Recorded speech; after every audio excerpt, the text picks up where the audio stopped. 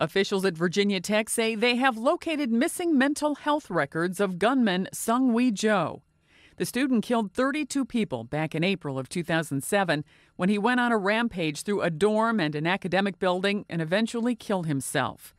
It was soon learned that Joe was suffering from mental health issues. However, not all of his records could be found. Wednesday, state officials sent this letter to victims' families. It states the missing records were found at the home of the university clinic's former director. It goes on to say that they and others were removed more than a year before the shootings took place. It's not clear what's included in the documents.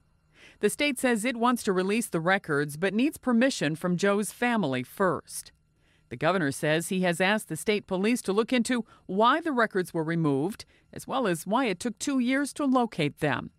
It's also raising questions about the thoroughness of the criminal investigation that was launched into the shootings.